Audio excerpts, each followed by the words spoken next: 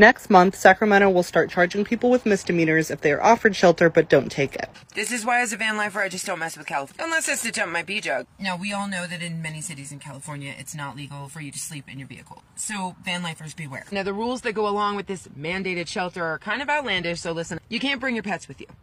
I don't know where your pets are going to go because California is one of the top 5 states with the most unalive shelters in the U.S. Just think about that for a minute. Another rule is that you can't bring outside food into the shelter, so you have to eat the shelter food. Because that's quality food, you know. They care about their homeless people. With grade F beef.